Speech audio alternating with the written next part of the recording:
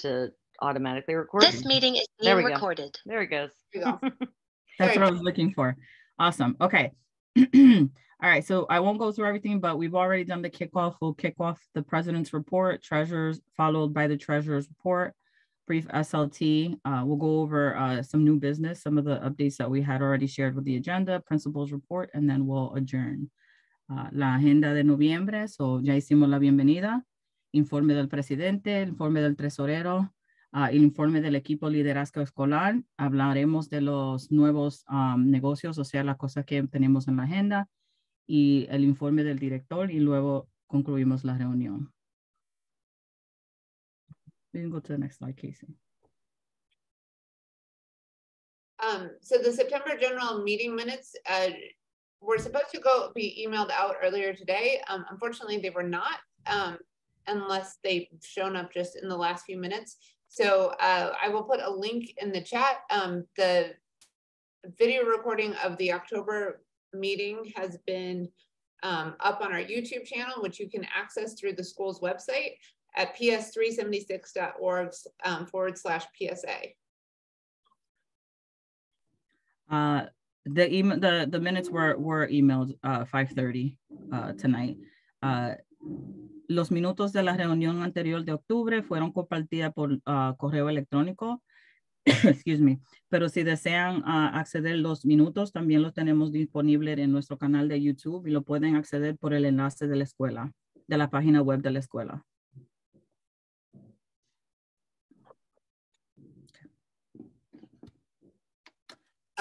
So any questions or concerns that you have about tonight or just sort of in general, if you can put those in the chat also, those can be addressed at the end of the meeting, time permitting. If you have any questions specific to your child, please reach out to administration directly. And here are the email addresses for Ms. Perez Hernandez, Ms. Ramirez, and Ms. Rivera. Si tiene alguna pregunta o alguna inquietud, por favor le pedimos que lo ingresen en el chat. Si tiene alguna pregunta que se refiere en particular a su hijo, por favor le pedimos que comuníquese directamente con la administración de la escuela, ya que queremos permanecer su privacidad. Y aquí tenemos la información de la principal y la asistente principal, Ms. Ramirez, igual que la coordinadora de padres. Y en el chat, Ms. Perez, la principal, la directora, acaba de compartir el correo electrónico de Ms. Haig. Ms. Haig's email is also in the chat. Okay. All right, so President's report, I will share that on behalf of Patrina, since she wasn't able to join us today. El informe del presidente. I think we're going to go into the next slides, right? Sorry. Yes, so very exciting. Our fall picture day will be taking place on Wednesday, November 30th. We've selected photo company AM Photo. You may be able to pay for we'll be sharing the information with the packages forthcoming, but you'll be able to pay for the packages for the photos cash or money order paid to AM Photo. We would ask for everyone to make their payments by Monday, November 28th, so that we're able to sort through everything and make sure that we arrange what we need to arrange for actual picture day. El día de la foto escolar es el miércoles 30 de noviembre. Se puede pagar por los paquetes en efectivo o en giro postal, money order, para los que no conocen así. Y será pagado a AM Photos antes del lunes 28 de noviembre. Vamos a enviar los sobres con todos los detalles del paquete en los siguientes días.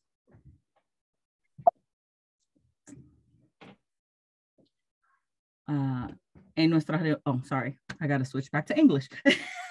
In our previous meeting, we discussed an event that we'd like to have during the holiday season. So we've decided for the kids, we're going to have a kids holiday sale December 14th through the 16th.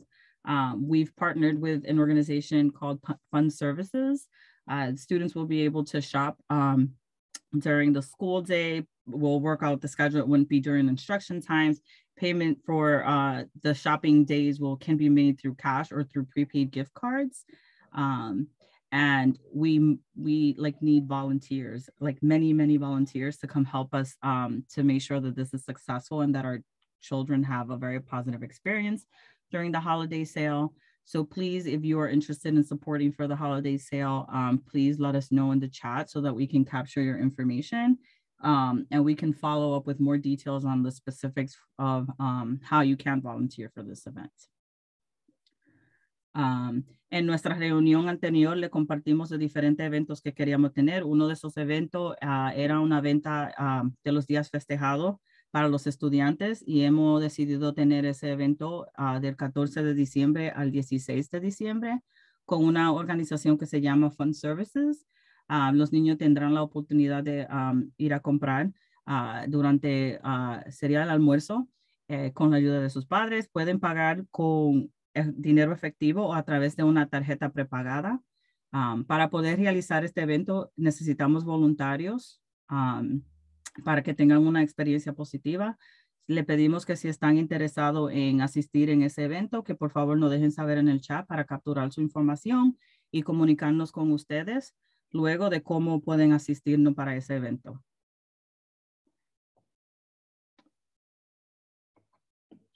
All right.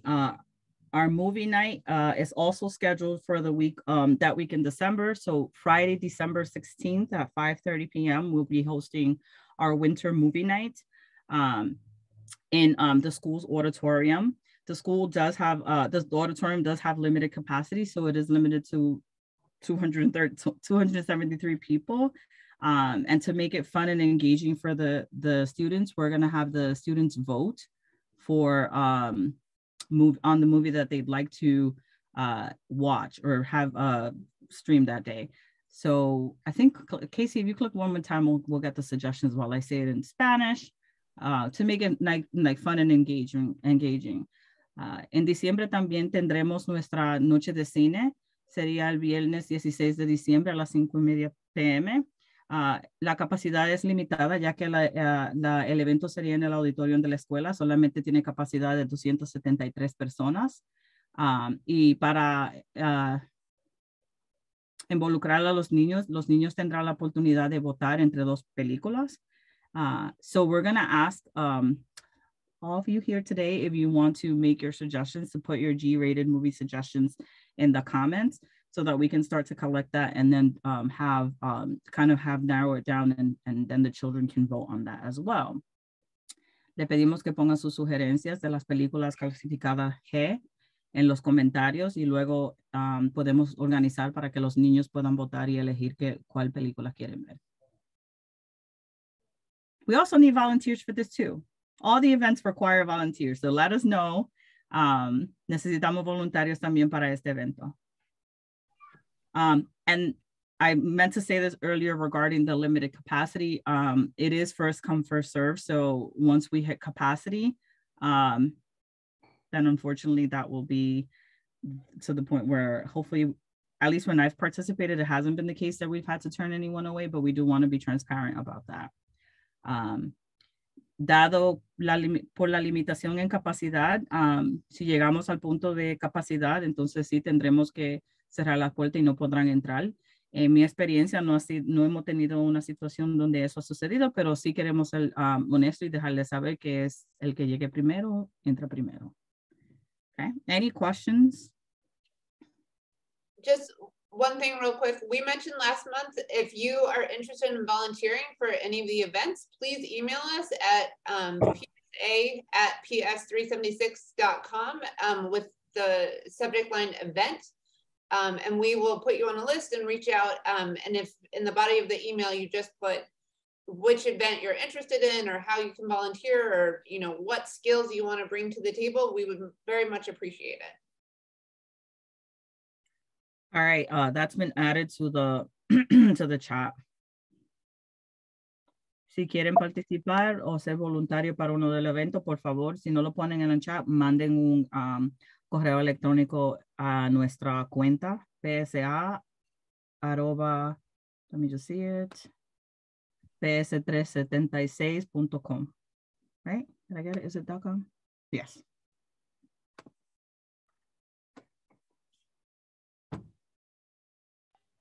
All right. Mary Louise, take it away. Okay. Moving right along here. So, you know, we collected member dues this month, which proved to be rather fruitful, and we really appreciate all your contributions, because that's going to help us get going, do this movie night, and just get the year rolling. So we really do appreciate all the donations that were made. If you want to go to the next slide. Oh, sorry. There we go. And we far exceeded our goal. Our goal was $1,000, and we raised $1,731.75. So once again, thank you so much, everyone who donated. And I wanted to add that, and I think we do have a reminder about this later, but we do have a fundraising committee. The meeting is on Tuesday next week at 6 o'clock. So if you are interested in volunteering for events, that is a good thing to come to that too, because we kind of talk about that kind of stuff there too. And, you know, it's not only a place where we talk about fundraising, it's also about like what we do with the money.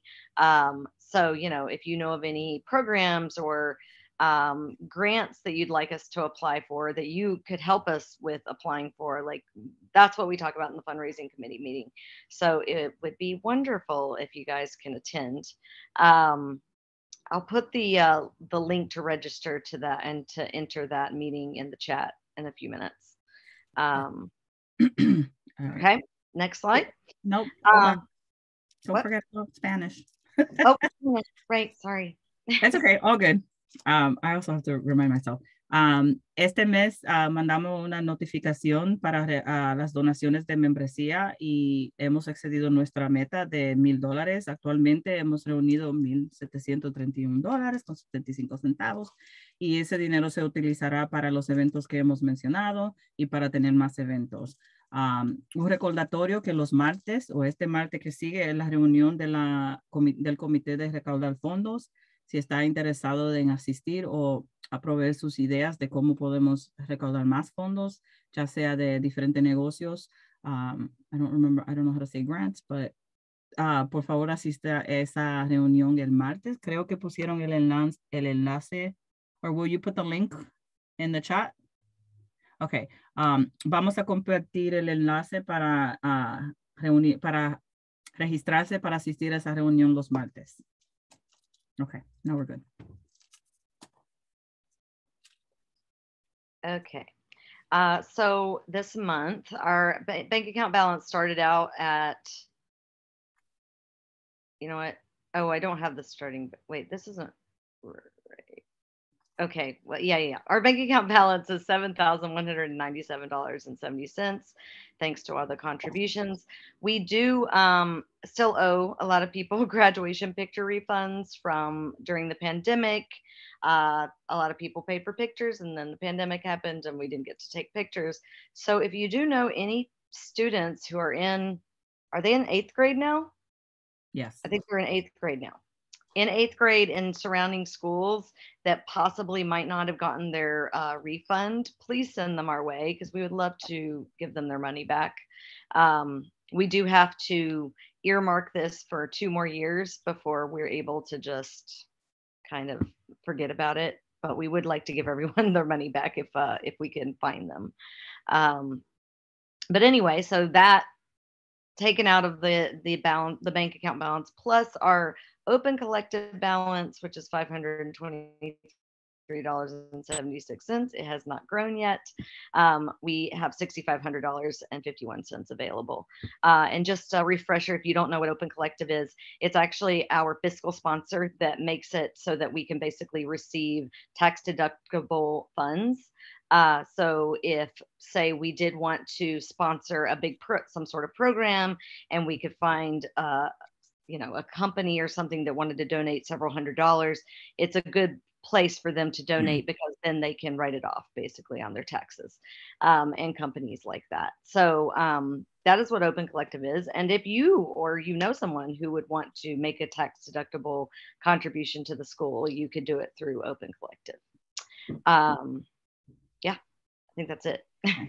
Brevemente, el informe del presupuesto bancario. Actualmente tenemos en el banco $7,100 $197.70. Todavía tenemos la cantidad de $1,326.95, que es para el reembolso de las fotos del 2020, cuando pasó la pandemia, que colectamos dinero para tomar las fotos, pero no pudimos. Entonces, si conoce alguna familia que estuvo en la escuela 376 en el 5º grado en el 2020, por favor, hágale saber que queremos regresarle ese dinero. Todavía tenemos que esperar 2 años más para tratar de devolver el dinero. Luego creo que podemos utilizar el dinero. También tenemos $523 con nuestra asociación de Open Collective, que es una entidad patrocinadora que no da la oportunidad de registrarlo como 501c3, que le permite a diferentes negocios y compañías aceptar donaciones que son deducibles de los impuestos. Si conocen alguna compañía o están interesados, por favor, lo pueden dirigir a esa cuenta. Entonces, actualmente tenemos $6,500.51 disponible en nuestra cuenta. Keep the suggestions coming. I love it. All the movie suggestions are coming through. Okay. So at this time, since we have all this fabulous money, not really. So I wanted to make a motion to request $300 for what we're calling our school spirit committee, for decorations and supplies to promote school spirits within our community. So essentially this would be on the days that are dress down days. So if you recall, in October, we had our fabulous door decoration that was brought to you by an amazing cohort of parent volunteers that dedicated their time to decorate. So we wanted to set aside some funds, or I am making the motion to set aside some funds for us to purchase decorative items to continue those efforts to just make the school fun and pretty during these events. I second the motion.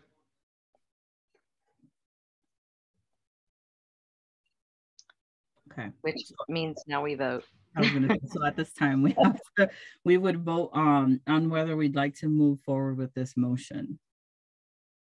Give me 2 seconds and I will have a poll. All right. We need some music while we wait. That's all right. Go ahead, Casey. Sing to us right now? I was like, no, I'm trying to spare you all. I can't sing. So while Casey pulls the poll together, I'm going to look in the chat and look at the suggestions.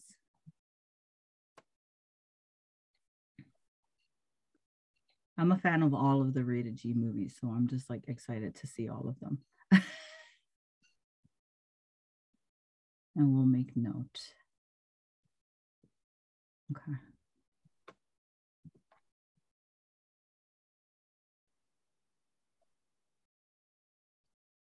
Andreina, can you translate this just because it'll give— Oh Lord, yes, sorry. Y'all gotta remind me. I'm doing double duty here.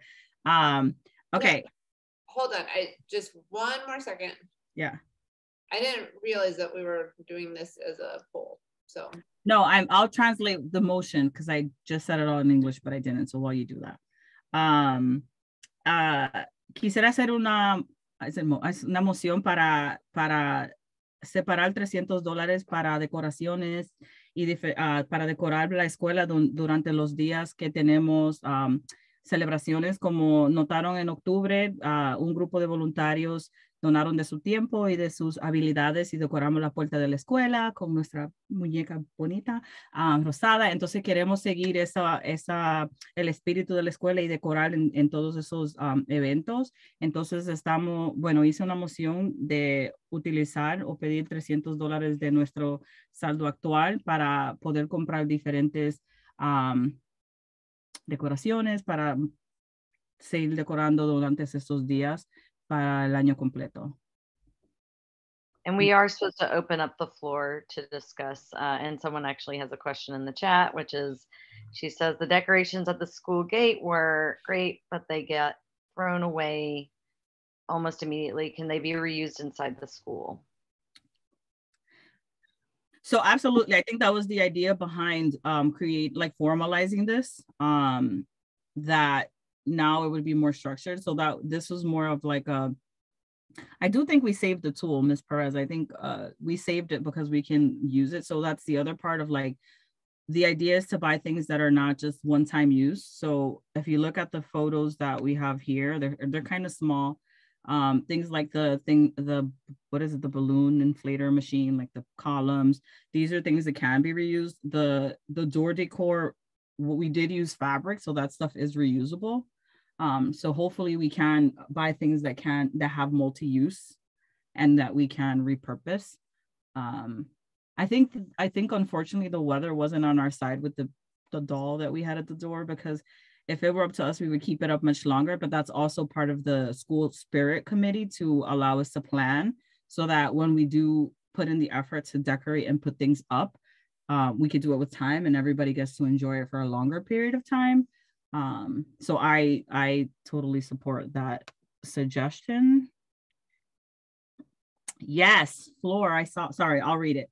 Are the parents allowed to donate decorations? Maybe it will be helpful so many more money can go to the yes. So actually, I neglected to mention that if you do have things like balloons, supplies, please do donate them. I think the idea is, again, for it to be celebratory. So absolutely.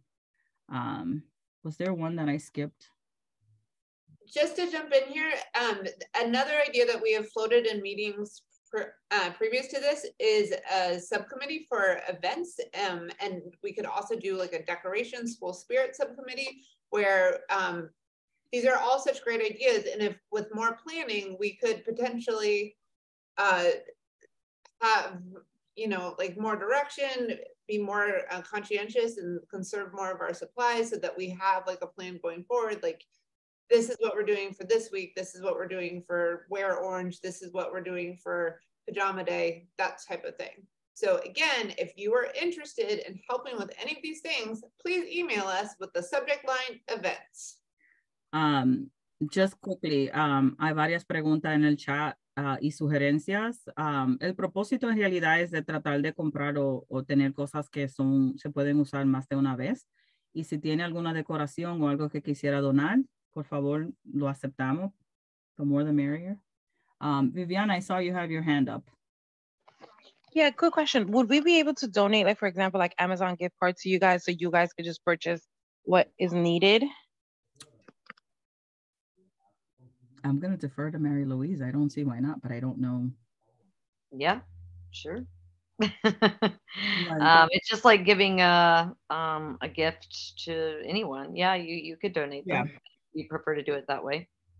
Yeah, just so that it doesn't come out at all like any money from you guys. Like, it would just go directly to be used. Sure.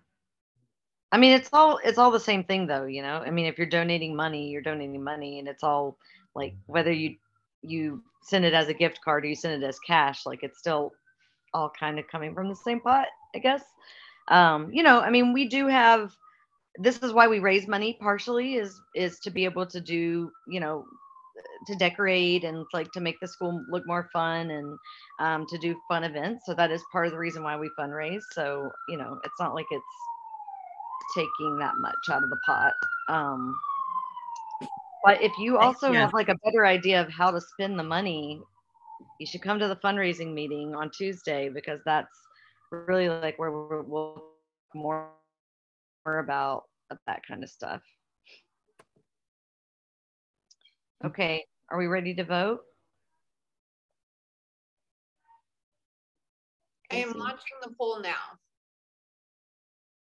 The poll is live, so we'll give it, what do you think, 1 minute?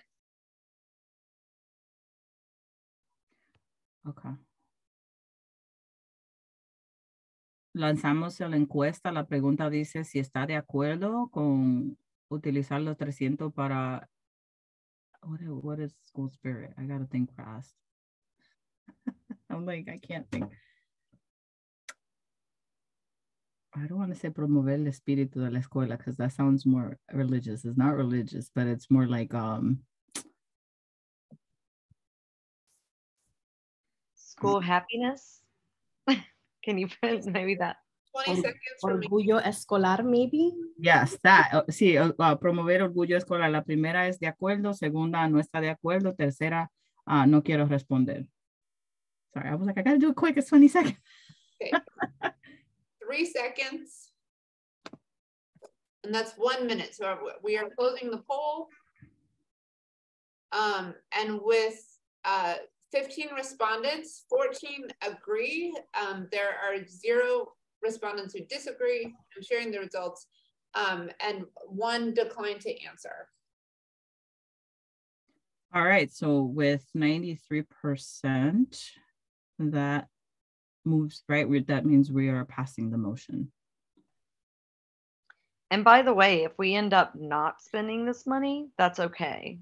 You know, we aren't going to just like, we don't have to spend the $300. You know, if there are donations and we find we don't need to spend it, great. But we just have this now earmarked. Right, we're just going to earmark it and then, yeah.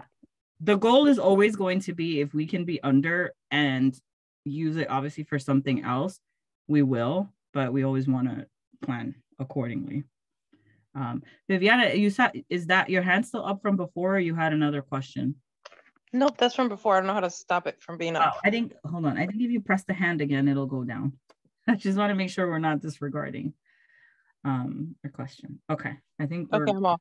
Thank you, everybody. And I'm sorry, and for the donations for like the decorations, we would just drop them off at the PSA office? Yes, we actually are going to have a little mailbox on the wall. Next week it needs to be installed, but there will be a mailbox right when you walk in the door to the right, and you could put them in there, and it's locked, so it's secure.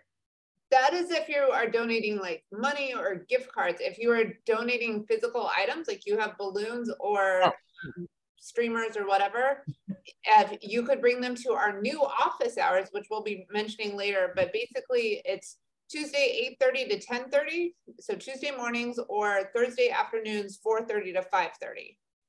Those were when one of us will be in the office on a regular basis. And if you can't make those, you can just leave them in the PSA room. I mean, yeah, we'll get them and shoot us an email so we know they're there. Awesome. Are we good to move on? Yes.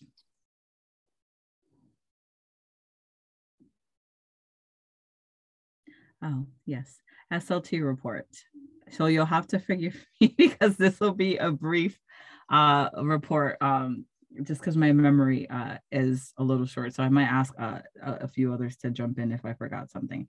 But during our previous SLT meeting, we actually spent the first part of our meeting, we were voting on the uniform policy, which we will revisit in the next SLT meeting, because we had a bit of a split vote. If you recall, during the parent survey when we first started, I think it was last month, one of the questions we asked were for your input on the school's uniform policy.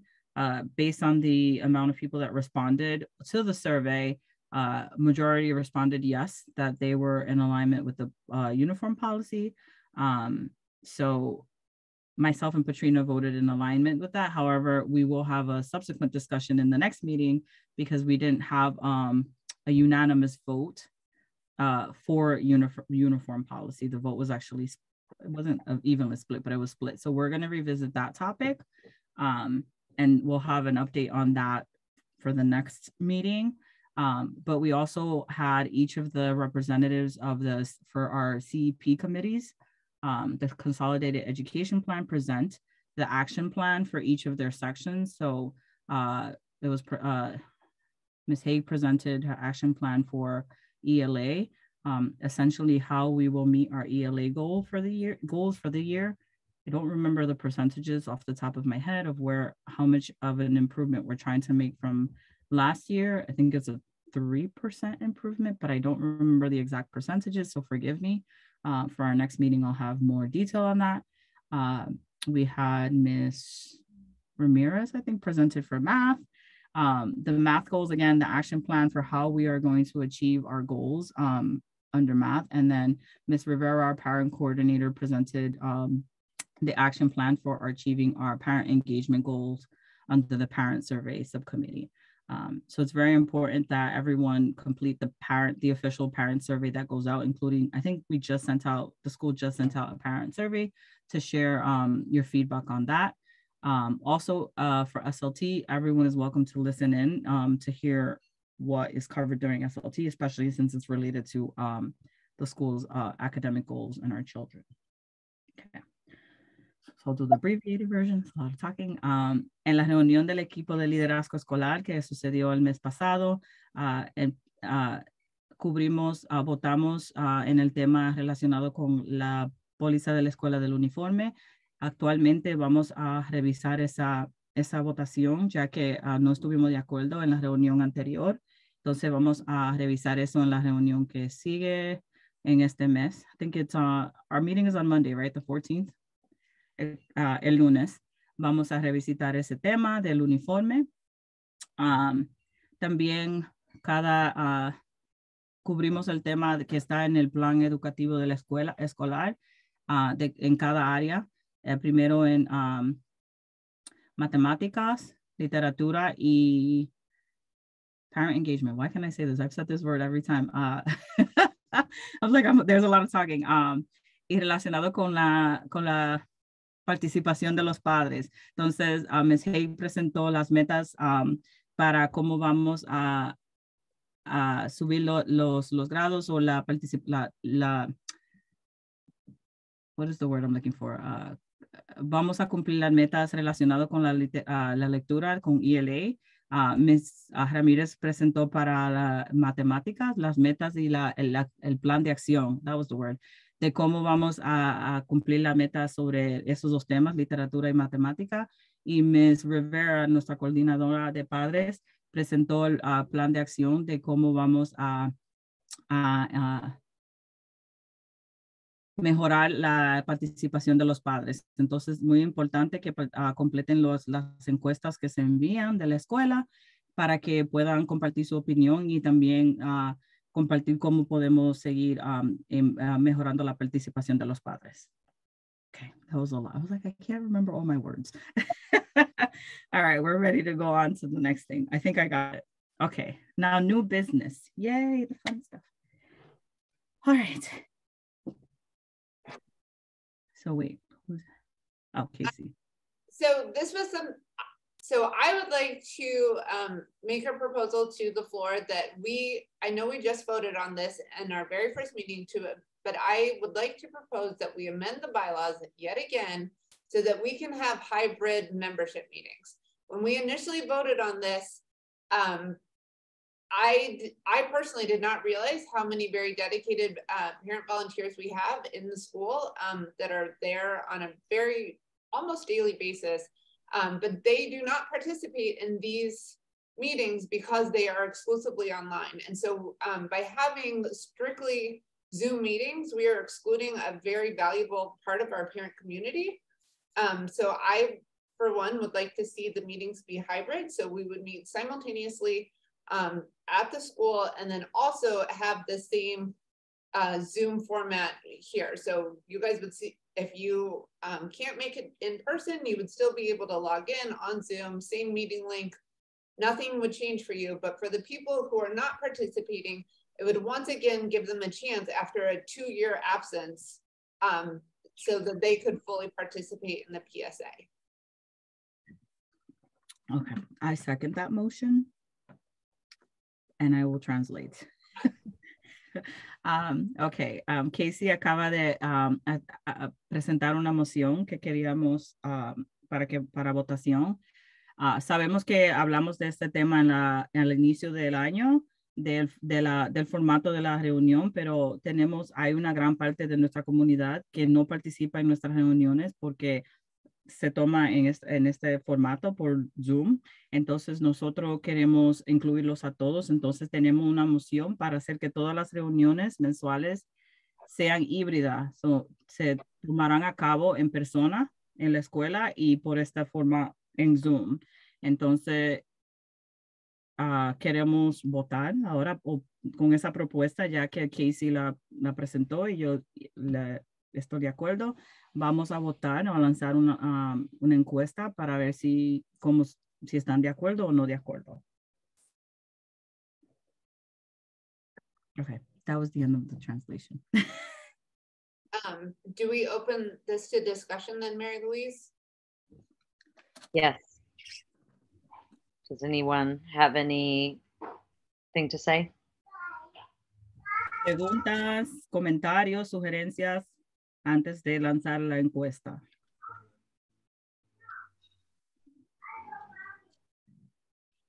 Okay, well, there's no discussion, so we can vote. Okay, I'm now going to launch the poll for 1 minute. The poll is now live. Okay.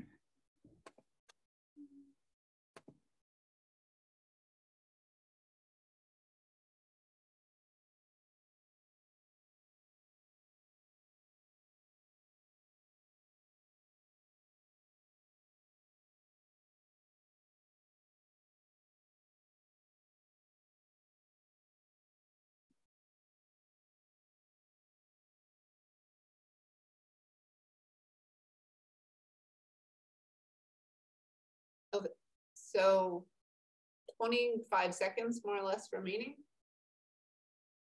Ok, 25 segundos, más o menos. Por favor, responda a la encuesta. 10 seconds. Someone is not seeing the poll.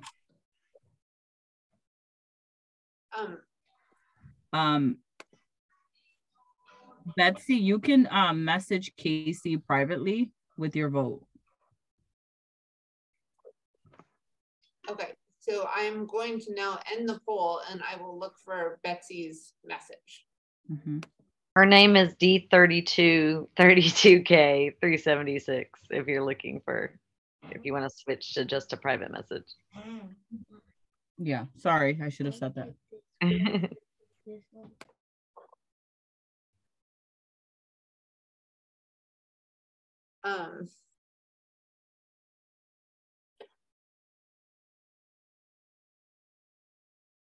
So with 26 respondents, I'm sorry, 21 of the 26 participants responded. So we've had 21 respondents. 17 of them, of the 21, agree that the monthly meeting shall be hybrid. 2 of the 21, I'm sorry, I will share this so you can have a visual. 2 of the 21 disagree and 2 of the 21 decline to answer. So with that, the motion passes. Okay. 81% de las personas que respondieron están de acuerdo y con eso pasamos la propuesta. Las reuniones serán híbridas. La próxima reunión será el 8 de diciembre, híbrida. So our first hybrid meeting is going to be December 8th. The date and time is the same. So it'll still be the second Thursday at 6 p.m. Todavía serán el segundo jueves a las 6. Please arrive by 5:50 to allow you to sign in and come in and get settled. Por favor, lleguen a las 5:50 lo más tardar para que se puedan registrar y se puedan sentar. And if you come in person, there might be snacks, just saying.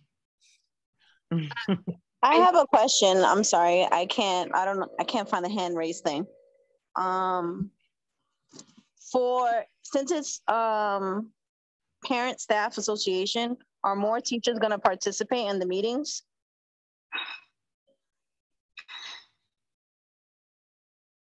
The teachers are always welcome to participate. They, you know, our meeting dates are publicly made available, and perhaps they will because they will be in the building. So that would be great. You know, more the merrier. So because we have to amend the bylaws, I'm not sure if this was included or not, but we will have to have another meeting to amend the bylaws officially, which I think we are planning on doing on Tuesday before the fundraising committee meeting. Is that still the plan? Yes. Okay, we'll send a flyer out on Monday, I guess, about that, because it'll be an emergency special meeting, and it'll be happening right before the fundraising committee meeting. We'll just use the same link. Also, as far as like an emergency special meeting, it is literally voting, do you agree to, like, this is what the change looks like in the bylaws, which is literally changing 2 words. And then, you know, do you agree to that? So it will be very, very short once we all get there. We just need 8 people. So call your friends and then it will move forward. It's very important. Okay. And you can stay for the fundraising committee meeting though, just saying. Which is also very important. It's also very important, especially if you're interested in like bringing more programs and events to the school. Right. Moving right along. All right. So communications. So I was going to display a fabulous folder. However, I didn't get home on time to go pick it up, but coming soon, we will be distributing or your child will bring home a fabulous Black folder that is intended to be for communication purposes. So stay tuned for that. It's nice and sturdy. It's like the nice vinyl, right? It's vinyl material. And we've had our amazing volunteers put them together, and those will be going out soon. So stay tuned. Also, please be sure to set up your child's New York City Schools account. That account is super important. Not only does it allow you to access your student's record, your child's records, but it's basically the account that follows them throughout their entire academic life in the Department of Education. There's abundance of information once you've created that. And also the official parent communication platform through the DOE, you must have a school's account in order for you to receive the communication that is coming from the school. So if you have not created that, you should have received a letter, actually a packet with the letter that has your code for you to set up the account, as well as a packet that has step-by-step guide on how to create your account. I see there's some questions. I'll get to the questions in a moment. Let me just say this in Spanish really briefly. Próximamente estaremos enviando, bueno, sus niños o los estudiantes estarán recibiendo una carpeta negra de que es para comunicación, es un poquito más fuerte que los, la carpeta que tienen actualmente. Entonces, eso será, vamos a empezar a distribuirlo, bueno, la semana que entra. Entonces, estén atentos de eso, de la carpeta que va a tener. Es para recibir todos los folletos y los anuncios que se mandan de la escuela. Un poquito más durable que la carpeta de papel para que no se rompan.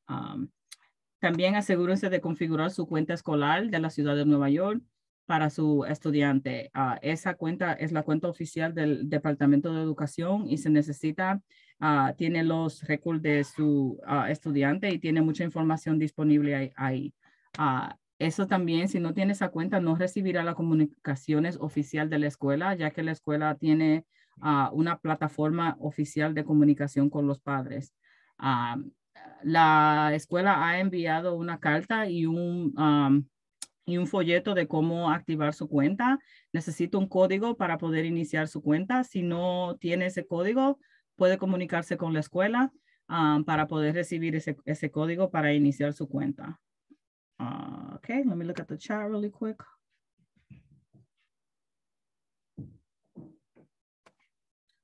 Have we addressed all the questions? I'm going to move on to the next slide just because the DOE has gone ahead and created this big tutorial on how to set up your Nixa account. I have dropped the link to this tutorial in the chat. So if you want to, if you don't have a Nixa account and you haven't received a letter, your letter is forthcoming. Apparently they're kind of time intensive to sort of compile all the information. So if you want to be proactive and, you know, try to get it set up on your own, the DOE provides this tutorial. So this is a screenshot of it, but the active link is in the chat. Yes, and that's because every parent has a unique code that is assigned to them in order to activate the account. So you do need the code in order to activate the account. So stay tuned for that. And if you haven't, I would say, I guess maybe give it another couple of days for you to receive the letter. And then if not, you can reach out to Ms. Rivera, our parent coordinator, for your code. You can also stop into PSA office hours if you need help setting up your Nixa account. Because we're I spoke with Ms. Rivera today, and we're partnering with her to help people who might not be as experienced navigating the DOE website, which it's a lot. Si necesita asistencia para iniciar su cuenta, también puede pasar por la oficina de la PSA en los horarios que le vamos a compartir para poder asistirle directamente para iniciar su cuenta. I just wanted to add, because we're talking about communication, someone asked in the chat about the parent representatives for the classrooms. That initiative is being headed up by Stacy Johnson, who is our Title I PAC chair. She's not able to be here tonight, but she does have everyone's email addresses that expressed interest. And if you wrote it on the survey, and she will be contacting you in the next week or so. And if you are interested in being your class rep, you can, and you didn't tell us in the survey, you can always email us at ps376.com, and we will give your name over to her because she'll be organizing everybody. Tiffany, is that a new hand up, or was that from before? It's a new hand. Okay. Okay, just really quickly. I don't know if you guys are aware, the parents, but I had a little issue, so I'm sure there's other parents that might have had the same thing that didn't notice. But if you look on your DOE's your child's school report card, if your child is late, they mark them absent after a certain time. So you have to make sure that your absences are correct, and it's not that they were really just late and not absent. Because I had double the absences and double the lateness. So they corrected it. If you call the school, I just wanted to make everyone aware of that. So after 8:10, they marked them as late. I mean, as absent. So if your child was late after that, they consider them absent. So sometimes it doesn't always get updated. So just to make you guys aware. And then the other thing I wanted to say was, if you guys saw the thing about the dances, and would that be a part of the fundraiser meeting to discuss more about that? Yeah, that was the chat, right? In the chat, the suggestion? Yes. So sorry. Yes. So in the fundraising committee meeting, you can discuss how we will utilize the funds going forward. But also even in this meeting, when things are placed in the chat, we're collecting the suggestions and then we put it forth to the floor to vote. Okay, thank you. And I think the idea about the dances came up at last month's meeting, and we had sort of said that we would definitely be talking about that and considering that for winter of 2023. So right after we get back from Christmas break, that might be another fundraiser that we would be putting forth to the general constituency to see if everybody's on board with that, and then we would vote in the same meeting. But yes, please come to the fundraising meeting if that is an interest. I feel like it should be called Fundraising and Events Committee. It should just be. Yeah, so just so we're clear, the fundraising committee is essentially how we manage and use the funds. It sounds, whenever we attach committee to it, it makes it feel a lot more than what it is, but it's intended to be participatory and community involvement of how we will make our school year fun and enjoyable for our children and ourselves. I would like to make a motion that we just call it the Fun Committee. Just abbreviate it to fun, because it's events and money, and those things go hand in hand on how we get stuff done. So volunteers, money. Fundraising _ fun committee. There we go.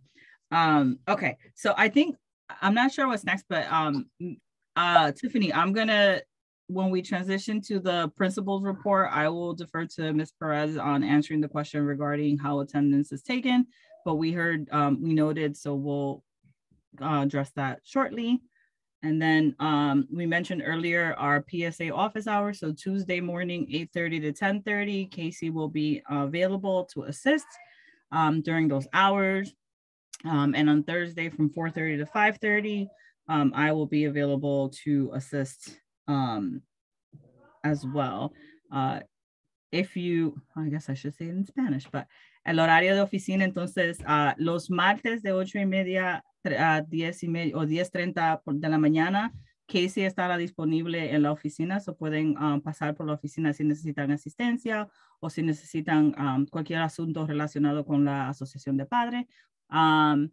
Y los jueves de 4:30 a 5:30 yo estaré disponible en la oficina por la tarde. Si necesita asistencia o algo en español, entonces les recomendamos que pasen en el horario de la tarde para yo poder asistirle con eso. Phew. All right, lots of talking, guys. And then, was there a, okay. This is just a recap. We kind of already talked about. So yes, this is just a quick recap of everything we've said. So it's nicely in one page. So fundraising committee is on Tuesday, picture day, Wednesday, November 30th. Please submit your payment via cash or money order before Monday so that we can organize and get everything set up. Next meeting for our PSA meeting is December 8th, hopefully hybrid, because we're all going to pass this motion. Our holiday shop is December 14th to the 16th. Movie night will be Friday, December 16th. I believe that day will also be pajama day for the students. So it'll be a nice fun segue from pajama day into a nice fun movie in the school. And then currently book fair is taking place from November 9th through November, I think it's the 15th or the 16th. And there's no school the 24th, November 24th and 25th. Brevemente, los recordatorios, todo lo que hemos mencionado en la reunión de recaudar de fondos es el martes a las 6 en Zoom. El día de las fotos es el 30 de noviembre. Por favor, remita sus pagos antes del lunes 28 de noviembre. Nuestra próxima reunión en diciembre será el 8 de diciembre a las 6, probablemente híbrido cuando pasemos la propuesta el martes. La venta de días festejados será el 14 de diciembre al 16. La noche de cine es el 16 de diciembre. Ese día también es el día de pajamas en la escuela. Ese sería naturalmente para ver la película. Y los recordatorios, la feria de libro es el 9 de noviembre al 16 de noviembre. Está sucediendo ahora mismo, actualmente. Y no hay clases el 24 y el 25 de noviembre. Okay, so eso concluye nuestra parte. Le vamos a pasar ahora la reunión a nuestra directora escolar. Oh, I just kept going in Spanish. That concludes our reminders. We're going to hand it over to Ms. Perez Hernandez for the principal's report. Thank you very much. I hope everyone is having a wonderful evening this evening. Buenas noches. Espero que todo el mundo está teniendo una buena noche esta noche. Muchas gracias por estar presente. Thank you very much for being present. I would like to begin my principal's report with first thanking all of our parent volunteers who helped us and supported us during our PS376 Fall Festival. It was a phenomenal event. Our children had so much fun that day, engaging in the various activities, as did our teachers. And we really would not have been able to cater to the children as much as we were able to had it not been for all of the parent volunteers.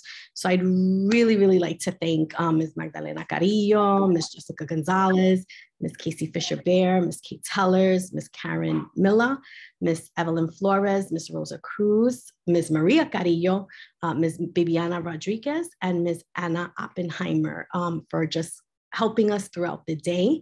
We truly, truly appreciate it. And it really helped make this event such a wonderful experience for our children and our families. So thank you very much. Okay, and I just wanted to give a quick update at this point in time. We have commenced our after-school STEAM enrichment programs. As you can see, there's some of the flyers up on the screen. We will have a flyer coming out shortly that will be for theater. So if there's still, your child still maybe did not want to participate in any one of the other enrichment activities, there will be one more opportunity with our theater program that they can participate in. We also have pretty much finalized the club applications, and students should have heard back by now of which club they will be in, and those have pretty much commenced as well. There will also be a theater or street art club that will also be taking place with Ms. Grant. So those are just the final two that will be coming out and that will be available to children. And we're very excited. Our children were very excited. And we just hope that, you know, this expands our enrichment offerings. It was a significant increase from the previous year. So we're just really happy that we are able to support this for our students. And it is only 3 through 5. But our students in kindergarten, second grade, yes, after school applications were given to all parents via email, and they were backpacked and given to all students as well.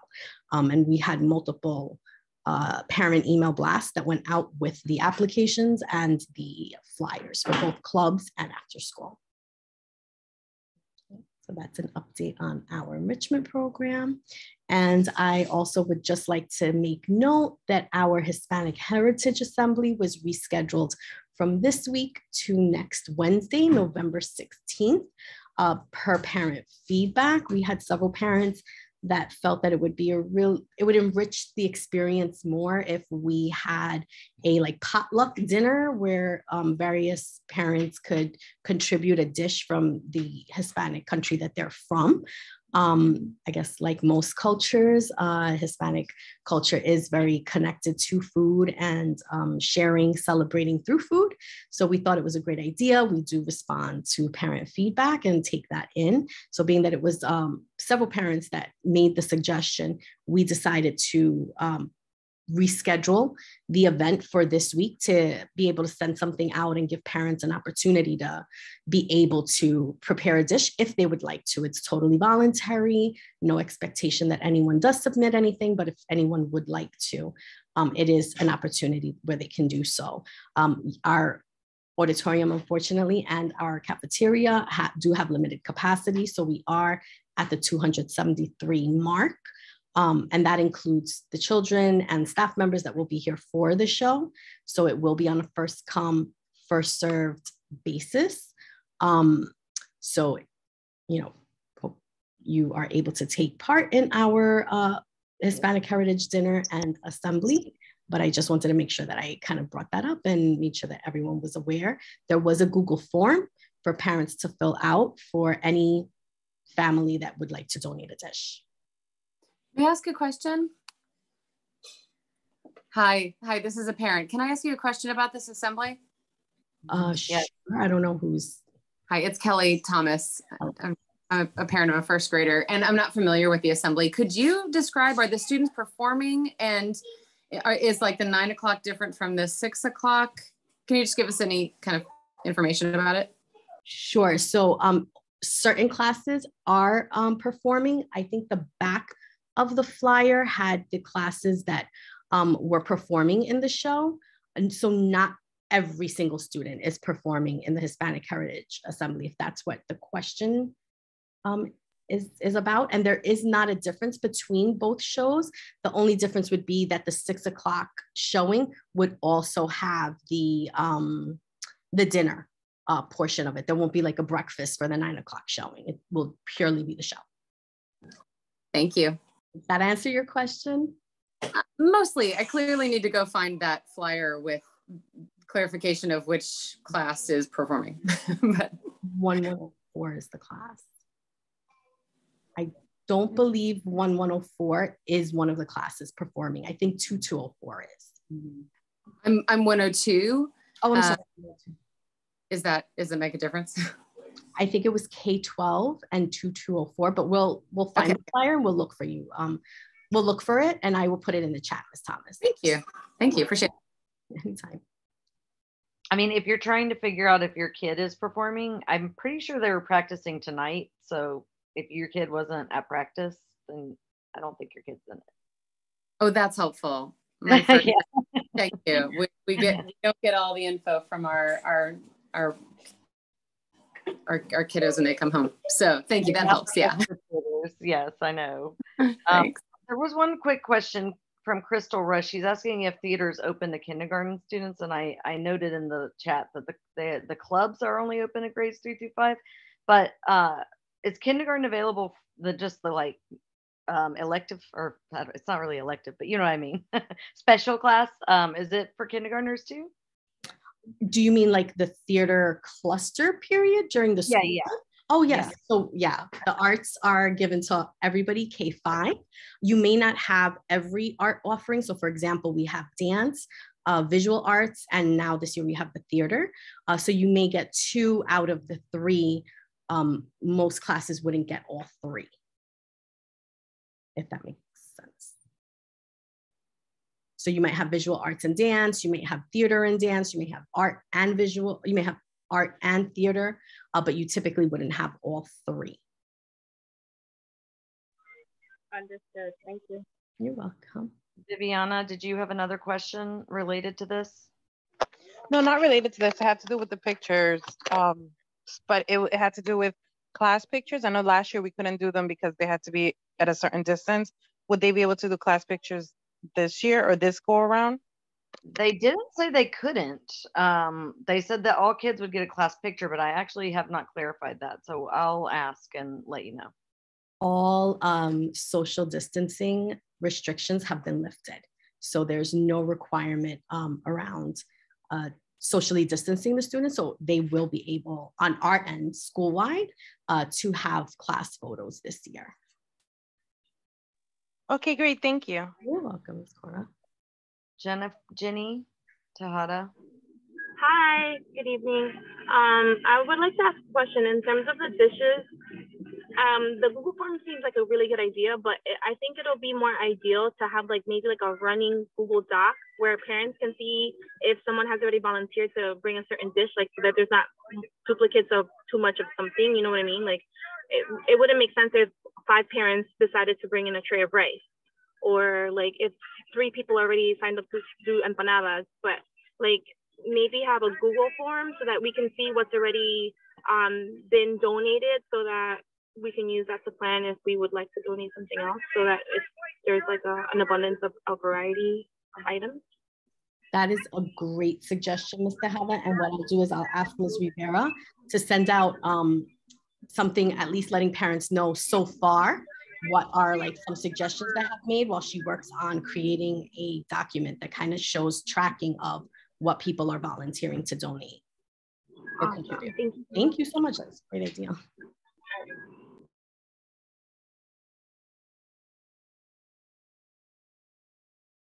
Okay, so my portion of the principal's report has been kind of compacted a bit tonight because we did want to be able to share with you the Title I PAC presentation.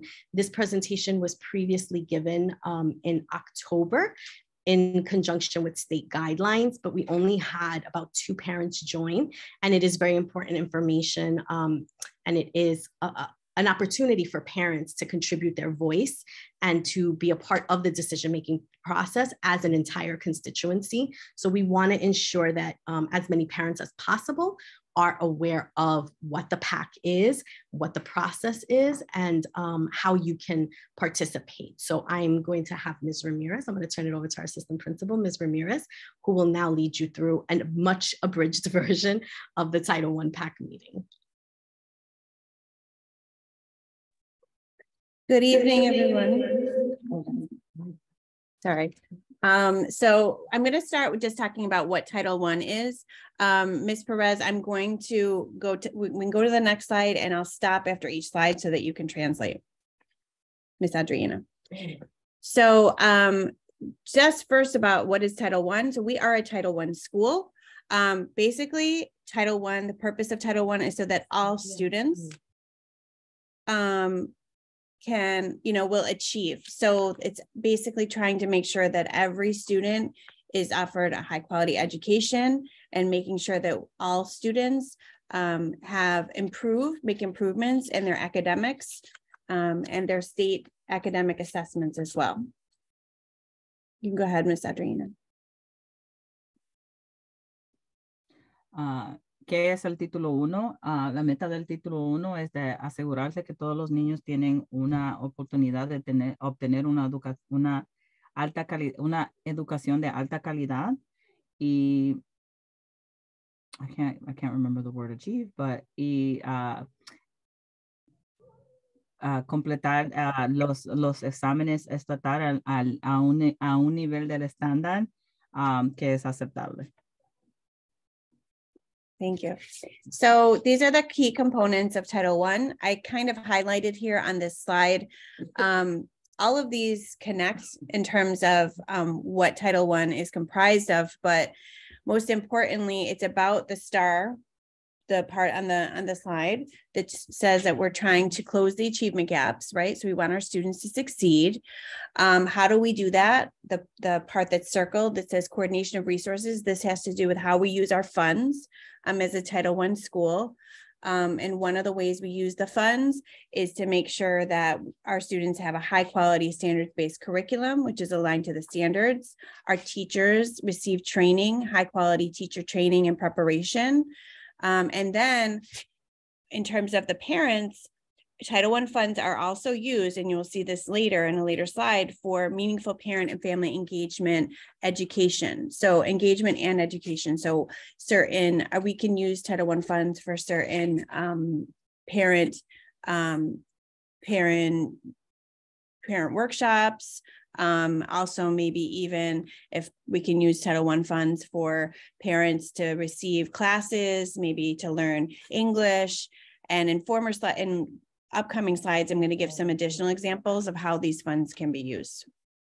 Go ahead, Ms. Adriana. If you could keep the slide up. Also, Ms. Ramirez, unfortunately, I'm going to have to drop off in like 2 minutes. So I'm going to translate this one and then I guess continue on with the presentation. And then if I can go back after and like do the translated version, I can, but I do have to drop off. Aquí le presentamos los componentes clave relacionados con el título 1. Como ven notado aquí, tiene diferentes componentes como la preparación y el entrenamiento de los maestros, compartimiento de los padres, educación y participación de los padres en la educación de sus estudiantes y coordinación de los recursos para poder adquirir la meta que acabamos de mencionar anterior, de preparar a nuestros estudiantes para poder completar los exámenes estatales y que tengan aprendizaje completo y de alta calidad. Thank you, Ms. Adriana. Ms. Perez Hernandez, our principal, will take over with translation. Thank you so much. And I apologize, I have to go. It's okay. So as a Title I school, we have what's called the Title I Parent Advisory Council, which is the Title I PAC. Ms. Perez is going to translate that. Como una escuela tenemos un canciller de padres que avisan para el título 1 y los fondos, cómo se reparten para del título 1 para los padres.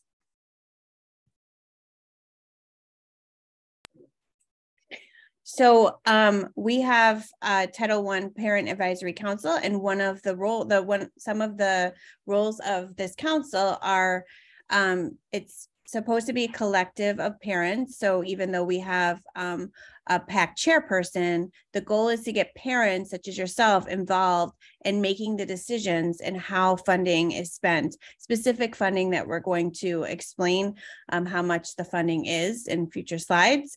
But the PAC chairperson who we have is Ms. Stacy Johnson, and then we have Ms. Naisha Roden as her co-chair.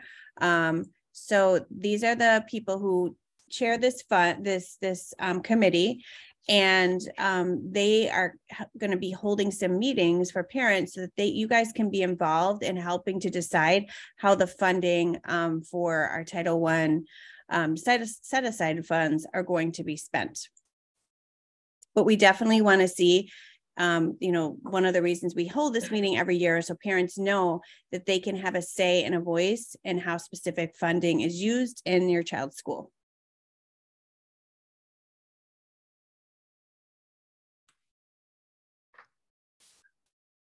So, aunque hay una junta del título 1, de padres que ahora está dirigida por la presidenta, la señora Stacy Johnson, y la vicepresidenta, Ms. Nyesha Roden.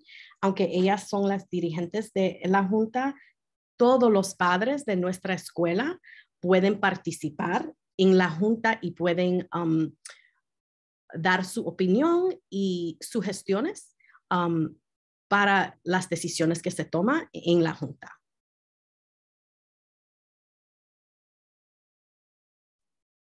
Okay, you can go to the next slide.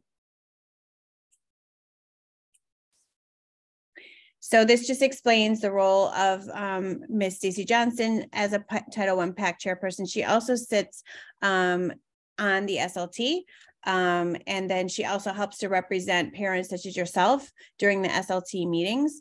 And then the information she gathers from the meetings, she's able to share with you at the parent committees. And then, you know, she also consults with you, the parents that come to the meetings, on how, you know, on opportunities for how, and ideas for how this funding can be spent.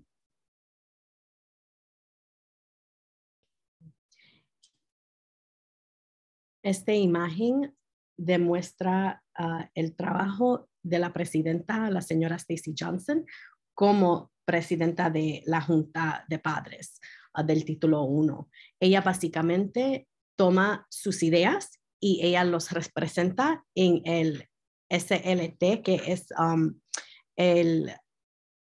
la Junta de Liderazgo Escolar, a donde se toman decisiones sobre la escuela. Ella representa sus ideas en esa junta, y luego ella trae las ideas de que se discuten en esa junta y lo trae de nuevo a las citas de la Junta de Título 1 para los padres. Ella les puede dar ideas de cómo los fondos de Título 1 se pueden utilizar y qué los padres pueden hacer con esos fondos. Y entonces luego ella trae sus ideas a nuestro equipo para ver cuáles decisiones los padres están tomando para apoyar las necesidades de la escuela y los padres de la escuela. So this slide just explains who our Title I PAC is this school year, Ms. Stacy Johnson, and her co-chair, Ms. Nyesha Roden. Y de nuevo, estas son son sus representantes del Título 1, de la Junta de Título 1, la presidenta de nuevo, la señora Stacy Johnson, y la vicepresidenta, la señora Nyesha Roden. So this, you might ask yourself, you know, well, how much money are we going to be talking about? Or, you know, what is the amount of funding that the Title I PAC chair, PAC committee can, you know, has to decide with how they're going to use. So if you see on this slide, like I said before, we are a Title I school. All Title I schools have to set aside a minimum of 1% of our total Title I allocation. So this school year, we are considered what's called a school-wide program with Title I. So our funding, our overall funding for Title I is $383,655. We also have carryover money from last year that was not used. So we have a total of $341. So the total between, you know, both of these, I'm sorry, it's not 380. And the total Title I set aside funds is $3,836.55 because it's 1% of this big 383,000 plus the amount that was set aside from last year. So the total amount for this school year that the Title I PAC has to decide and has to involve parents in helping to decide how they're going to spend is $4,178.55.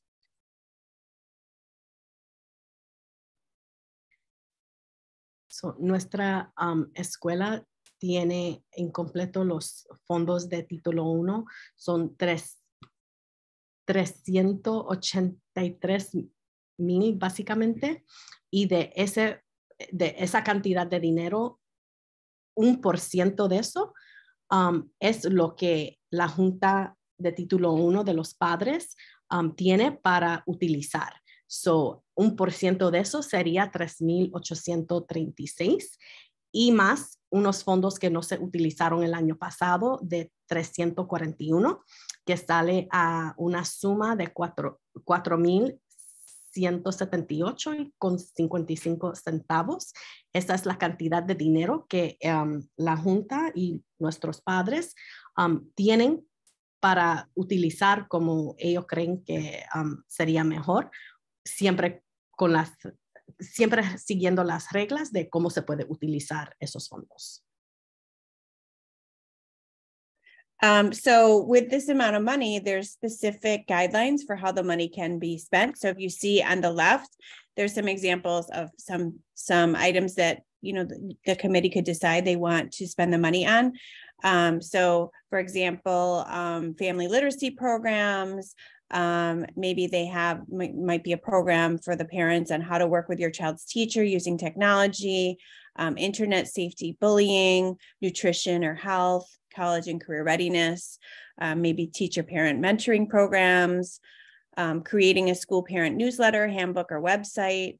And then there's additional programs on the side.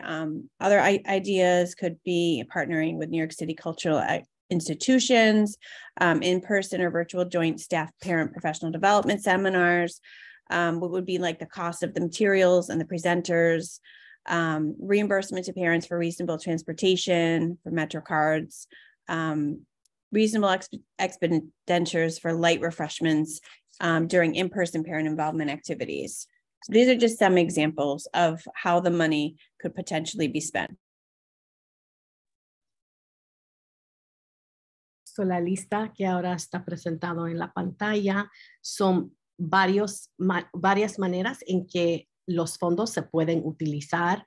Por ejemplo, reuniones para los padres para hablar o demostrar sobre los estándares, tener más apoyo con el currículo que los niños usan, también para tener experiencias con instituciones culturales, presentadores que pueden venir a la escuela, dar más información sobre varios tópicos que son aplicables para nuestros padres en la escuela. So, estos son básicamente algunas maneras en cómo se puede utilizar estos fondos, pero no es una lista inclusiva de todos, ¿no? So, por eso es que uno trata y platica sobre sus ideas para que así se puede utilizar en la manera que ustedes creen que sería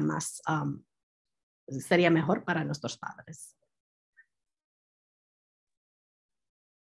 So there's some additional examples, like maybe having a parent workshop about understanding your child's individual education plan, how parents can keep their children safe using social media, maybe adult ESL classes, teaching adults how to, helping the adults learn how to speak English, or maybe even shifting money into per session, which is specific funding that would go to pay for staff members, to put a posting up for student tutoring or additional translation services.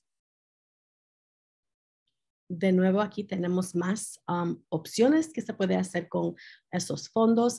Podemos tener talleres sobre cómo entender el plan individual de nuestros niños que tienen educación especial.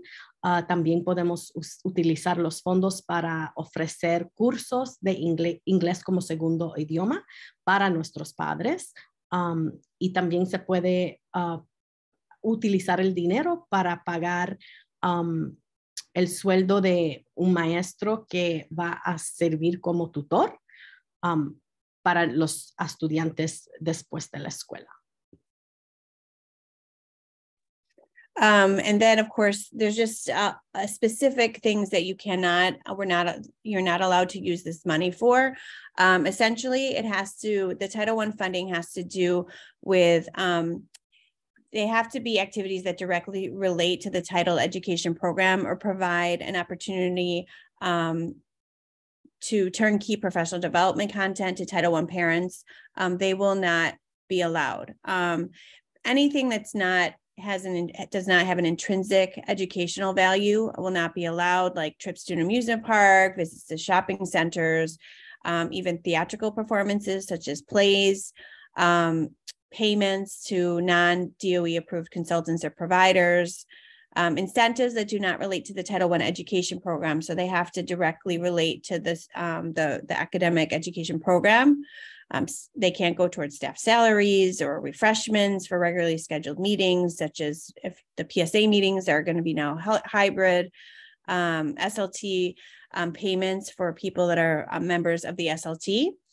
So those are just some examples of stipulation for why specific things that the funding can't be used for. La lista que está presente ahora es sobre actividades que no se permita utilizar los fondos para tener. So, por ejemplo, no se puede utilizar los fondos para actividades que no tienen un propósito educativo o cultural. También no se puede utilizar el dinero, por ejemplo, para comprar material como camisas o vasos. No se puede utilizar para bailes en la escuela y no se puede utilizar para pagar vendedores que no son aprobados por el Departamento de Educación. Esto es una lista de cosas que no se puede hacer con esos fondos.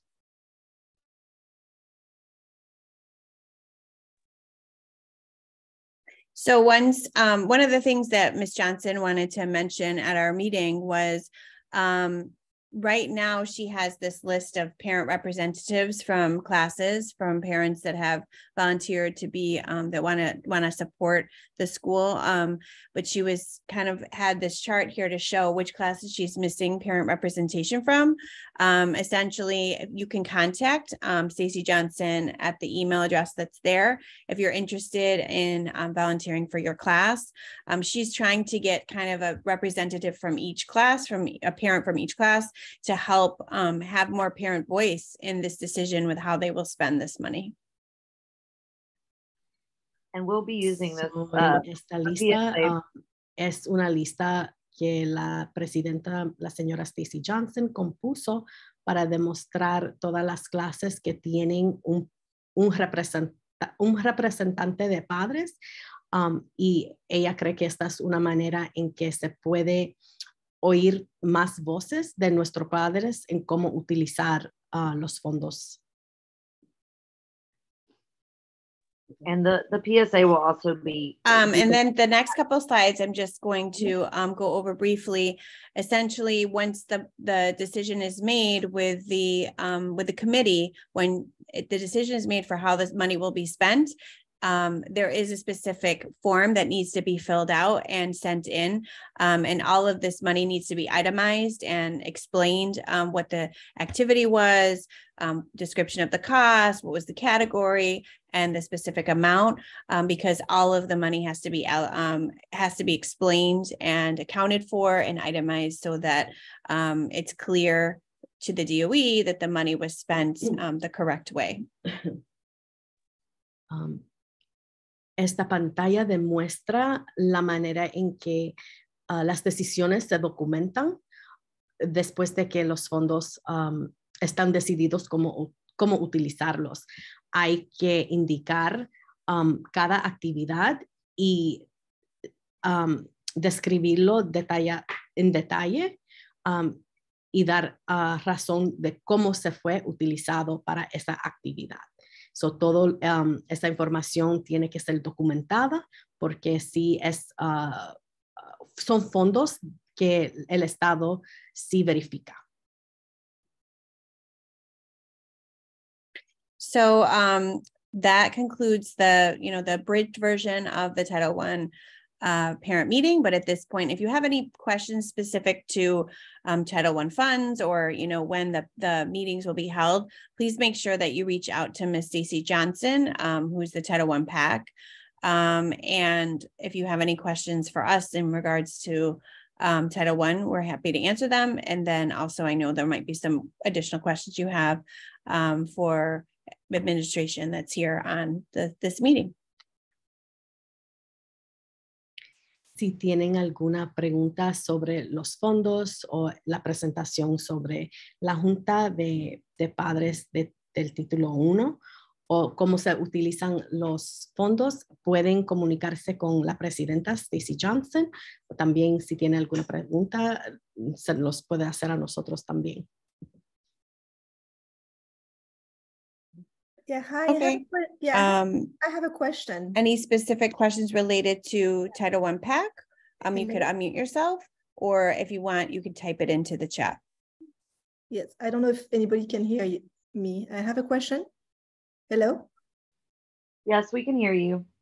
Okay, thank you.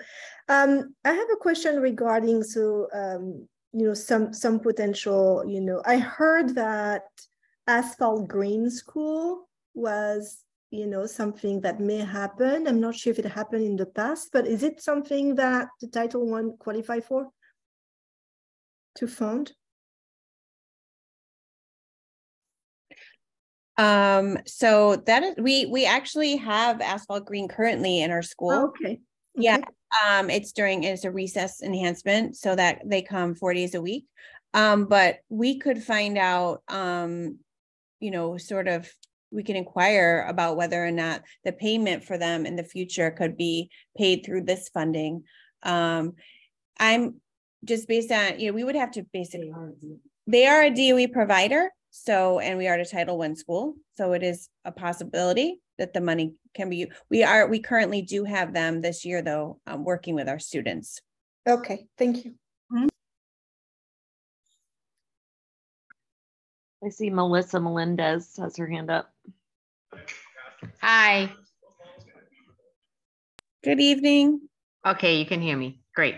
It's a comment and a question.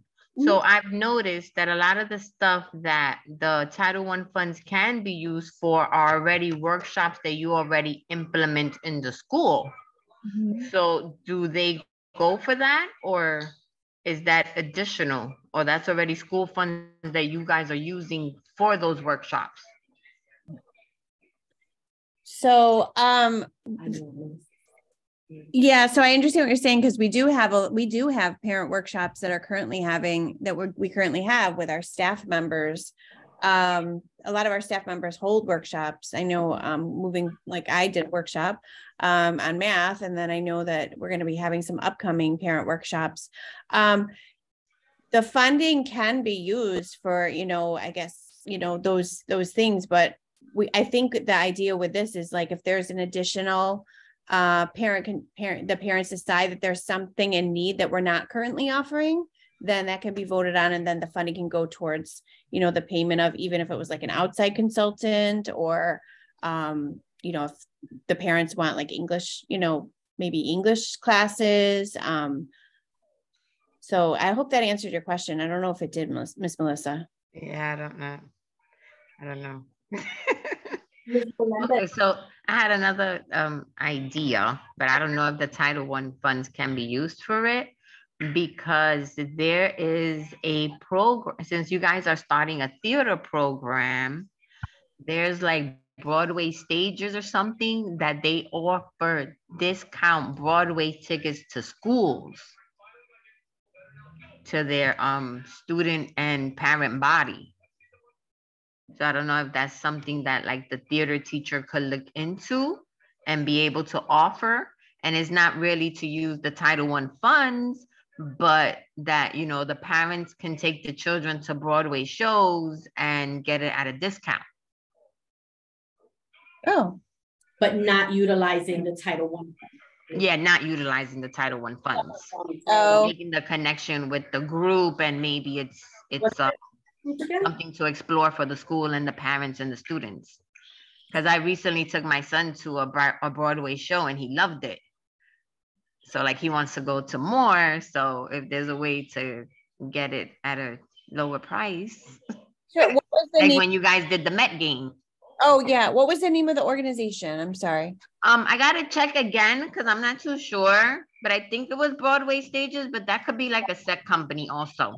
Okay. So let me check back to make sure, because it was my daughter's high school and she's in college now. Oh, okay. All right. Yeah. I'll get the exact name of the program. Sure, and we can look into it as well. Yes.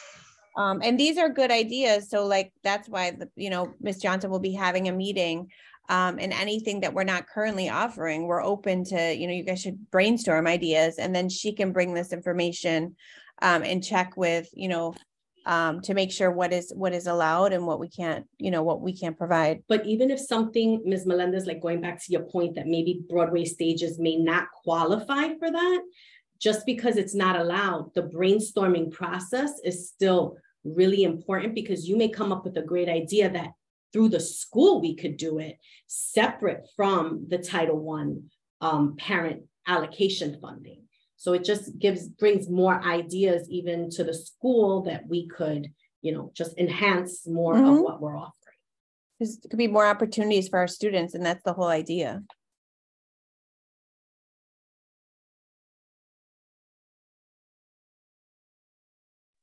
Oh, and I saw she put in TDF eligibility requirements. Okay, we can look into that.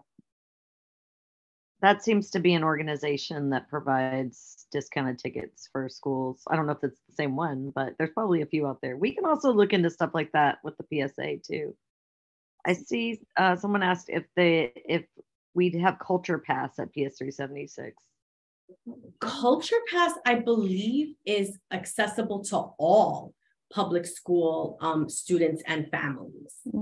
I don't think it's like exclusive just to even Title I schools. So I'm not sure. We had it when at the place James went to 3K, but they gave us the card. Like it was all through the school. It wasn't like you could just sign up for it. You know what exactly. I mean? Exactly. That needs to come from the school. I can have Ms. Rivera look into that, because my understanding is that that's open to all. Yeah, and it's awesome. It's an awesome card, because you get, access to all the museum, even zoos for free, and not just you, not just your kid, but the whole family. Yeah. I didn't even know that they were still actually doing the Cultural Pass. I heard about it it looks like it's through the public library now. So if you sign up for a library card, you can sign up for Culture Pass. It used to be like more through the school, but I think now it's the library. It's to bribe people to get library cards. Well, it depends. I mean, we had the card until this October, provided from our school last year. So unless we just changed it for this school year, it should be the same system than previously. We'll definitely have Ms. Rivera look into that. Thank you. We are also an Urban Advantage school, and that's something that Ms. Souchley applies for every year. She's our environmental science teacher, and with the Urban Advantage, we get passes that we can distribute to families that help them get into science institutions, or museums. So like it could be the National Museum of Natural History, or it could be the zoo. There's specific indicators of which institutions it allows, but it is a family pass. So it's not just for the student and their parents. It can be a family, I think up to a family of 4. So we'll follow up with Ms. Souchley, because typically we give those out during the school year. Yes, she was asking about, we're going to do more of those trips. Hopefully we'll be organizing that. Maybe if it's going to the zoo or something outside, it'll be more towards the springtime when the weather is nicer. But definitely that was a big hit last year. We took the families on a Saturday to the Bronx Zoo, and I believe they had a really good time.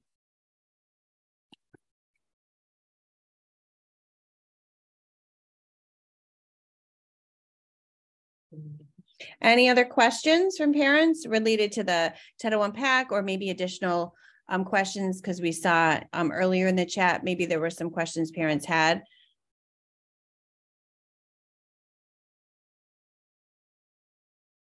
You know what I was thinking of? Not Culture Pass, Cool Culture. That was the thing that was given by the school. Just putting that out there. Price loss, but we could look into that too. So it's Cool Culture. Yeah, we haven't heard of that one, but we're going to look into it. Sorry to go on a tangent. I was curious. Any additional questions or concerns about anything that wasn't brought up during Title I PAC, or questions that you'd like to, ask administration? I did see someone earlier mention something about recess and physical activities at the school. Yeah, that was, yes, hi, that was me. I mean, we had some ongoing, in background conversation with other people from our classroom about recess, and we just want to understand how that works at school. Okay. Yes, so we, at our last meeting, at our October meeting, there were some concerns brought up around recess. And I was a little bit taken back because since last year, this had been an ongoing issue, and we had put certain steps in place to ensure that kids were getting recess every day. And administration is in the cafeteria during the lunch periods, and we were seeing the kids go out for recess. So we weren't really clear how so many parents across so many grades were still saying it was a problem. So after our last meeting, I kind of just went in there and just watched for movement with recess. And we did notice that the way students were broken up in the cafeteria, you have 2 grades that are in there. There was constantly a flow of children going out to recess, but you really couldn't track who was going out when, because you had the grades mixed up at each section of the cafeteria. So it was super possible that some classes weren't going out every single day. You couldn't track it. So what we did is we restructured the whole lunch period. Each grade is sitting separately with each other on opposite ends of the cafeteria, so that one grade now we can assure and keep track of is immediately going out when they first come into the cafeteria, and they're starting off their period with recess, while the other grade is eating in the cafeteria. Then there's a designated marker in the middle of the period where we swap, and the students that were outside for recess come in and eat lunch, and the grade that was inside then gets to transition outside for recess. Like I said, we do have administration present in the cafeteria, so that issue should have been resolved, and the students are now we can track that every grade is going out every day unless it rained. And it may not still be raining. Sometimes it rains in the morning, it clears up. However, we have dips in our yard, and then there are large puddles throughout the yard, and it becomes a safety issue. Those are the only 2 times, inclement weather or residual effects due to the inclement weather, when the students are not going out. But we do touch base, the 3 administrators, because everyone is at a different lunch period, to ensure that the swap did happen. And school aides know that recess cannot be suspended unless an administrator approves the suspension of recess. I see Ms. Thomas put in the fact about winter weather. Coats are required for the students to go out. We have found that over the last few days, that first lunch period, sometimes the kids are coming down forgetting to bring their coats down, and we're finding that we've had to make announcements for the subsequent lunch periods to ensure to come down with their coats. We are adding it to our week at a glance so that teachers receive that the week before, so the following week, so that they're reminded to make sure that they make the announcement and that all students are able to go out. We have a 50-minute lunch block, so students have to be able to have recess and eat during that lunch block. So it's about 20 minutes recess, 20 minutes eating when you factor in transition time. But we set a marker at the middle of the period. So I think for the first lunch period, the middle marker is 10:15. For the 4th lunch period, it's 11:15. And for the 5th lunch period, I believe it's 12. So they get about 20 minutes to eat, 20 minutes outside for recess. We don't force anyone outside for recess.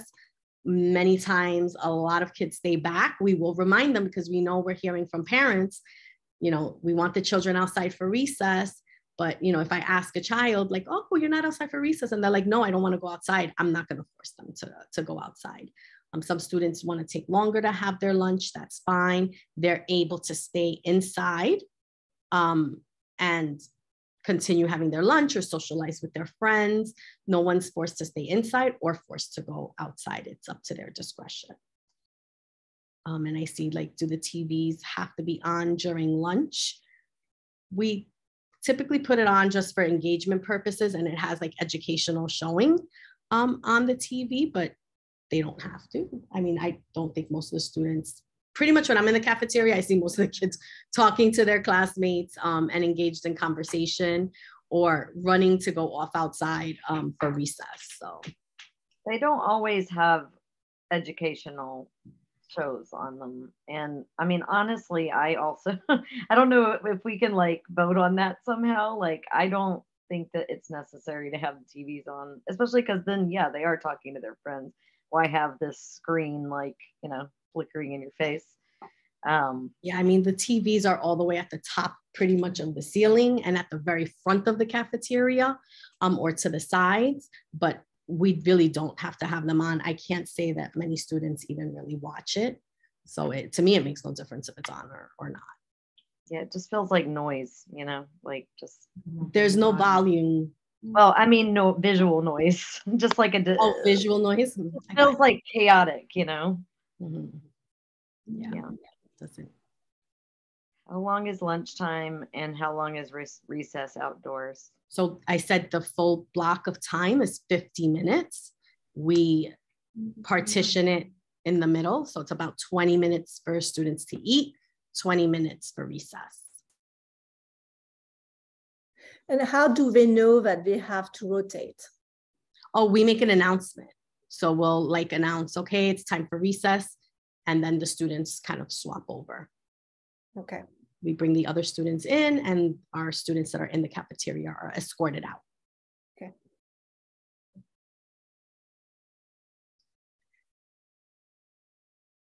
Any other questions? Yeah, so going back to green asphalt, sorry, I'm very intrigued by that because you did mention that they are in the school already for recess. Yes. So Asphalt Green is a recess access program. And what it pretty much does is it introduces formalized play to students. So most of us growing up remember kind of playing like red light, green light, 1, 2, 3, hopscotch, these like organized play activities. And that's what Asphalt Green does. It just like reintroduces these time, tested games that we all played in groups growing up. And it's supervised by an Asphalt Green rep coordinator. And part of the program is also demonstrating effective play to the adults that help supervise recess. So by participating, our school aides are also learning how to structure formalized play and engage the students in formalized play. We don't force the students to participate. Like if they're engaged in a game of I don't know, catch, whatever it is that they're doing out for Asphalt Green that day, we don't force them to engage in that. If students want to be outside for recess, but want to walk around the track or want to do something else outside, they are allowed to do that as well. But there is a structured play activity taking place with the Asphalt Green rep. And does it mean they are coming for every recess and for every grade? They're there for, when they come, on the days that they come, they are there for every grade, all 3 lunch periods. Okay. And they're not there every day. Do we have them 3 days a week? 4 days a week. Oh, it's almost every day, but 4 days a week they come to our school. There was a question in the chat about the late policy. Can you just briefly review that since we are approaching the 8 o'clock mark? Sure. No, I can. Okay, no, I'll take it. So our school day, instructional school day, starts at 8 a.m. technically we give students a few minutes grace period, but about 8:10, they're considered late at that point. We give the students a late pass when they come in late so that they could give it to the teacher and it gets marked off as late. If the teacher takes attendance and the student is not in the classroom and it's past 8:10, they have to mark the student as absent because they can't assume, right, that the student is coming in late. There is a process where the following day on the attendance sheet, there's a second column. And that is what we call the attendance correction column. So if you marked a student the day before as absent and they really came in late, that's when you're supposed to fix it on your attendance Scantron sheet in that second column. And then it's supposed to fix itself in ATS. Two things happen. Sometimes, you know, a teacher may forget. The child may have had a cluster specialist the first period and the teacher didn't realize that they were marked absent instead of late. So sometimes that doesn't happen, and that's where you may end up with a discrepancy in attendance. We typically clear that up by reminding the teacher, oh, you have to make sure that you fill out the correction column if students came in late versus being absent. And we can always manually go in and make any changes if there was an issue and your child was marked absent, but they were late. So those can always be corrected on ATS. You would just have to notify us in the main office and we would have to confirm, you know, that the child actually was in attendance that day. But that's typically what the process is. We do go over attendance with teachers, but things sometimes happen during the day and sometimes it's just a minor oversight. And that's how that kind of issue can happen. Did that answer your question, Ms. Cortez? Yes, it did. Moving forward, do you think, you know, it'll be, did you remind the teachers of that, you said? So what, yeah. A part of it. So if, for example, like if it's a parent that notifies us and it's not like a lot of parents that had that issue, we would just directly speak to the teacher. But one thing that we did is we added it to the week at a glance that I said we would kind of remind teachers to make sure the kids come down with their coats.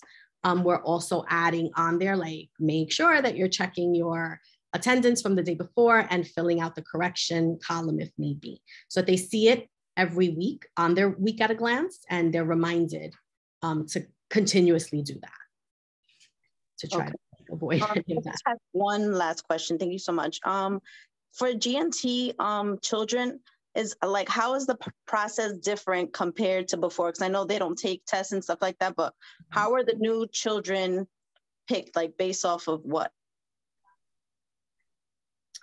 So I can tell you the process that was laid out this year, which was different than the process from the year before, which was different from the process the year before. For this school year that we're currently in, last spring, teachers were able to submit a referral form suggesting or recommending a child for gifted and talented instruction. The parents were supposed to go in and fill out a survey saying that they wanted their child to be a part of the gifted and talented program. What we were informed of is that all of those applications and referrals were sent to Central, and at the Central DOE level, they looked at the student's STARS record and selected the top 10%. And that's how the seats in GNT classes were filled. But the schools did not have any part of that process other than if a teacher felt that a student would be a good candidate for GNT, filling out that referral form. We didn't make any of the selections. We didn't receive anything asking us to verify if the student's grades did fall in the top 10%. That was something that Central looked at based on what they said were all of the STARS information across the city, which is like the report card grades. Does that answer your question? Yes. So do you guys make sure, like, if any of the new kids or people in general, like, you know, if they're, I guess, if they fit within the GNT class codes, like, does anyone follow up with that, or it's just like they're there and they're gonna be there and that's it? So right now, this was a totally new process this year, right? So we're kind of learning as we go along what the impact of that process has been. What the DOE is going to do moving forward, I'm not 100% sure. I know that at school sites, if schools feel that a student is struggling and maybe it's not the best placement for them, typically those G&T sites are able to have a conversation with the parents, and together, like you, of course, first you try to work on, you know, whatever the struggle may be, try to close the gaps, try to help the student adjust. But then sometimes if both feel that it's not in the best interest of the child to be in that setting, you know, we could then talk about, you know, is there a better setting in the building? Maybe moving back to a G&T classroom, they would thrive and do better, right? Just because you're not in a G&T class does not mean that you're not gifted, and does not mean that you're not achieving at high levels either, right? We have students in our regular general ed classes that are performing just as well as our students in G&T. So it's really about the setting of the program, and is that the right setting? Is that where this child is thriving? So it's very much a one-on-one conversation, and parents are a part of that conversation as well. It's not something where we could just make an arbitrary decision. We really have to look at all of the factors and parameters around it. Okay, thank you so much. You're welcome. We are 1 minute away from 8 o'clock. So if there are no additional questions, I think the time has come for us to wrap up our meeting. Thank you so much to Ms. Perez Hernandez and Ms. Ramirez for joining our meeting, and for all of you for hanging in here for almost a solid 2 hours. Please, please, please consider coming to the fundraising meeting on Tuesday. We absolutely promise it'll be shorter. And remember, we're going to put the fun in fundraising because it's mostly about the fun.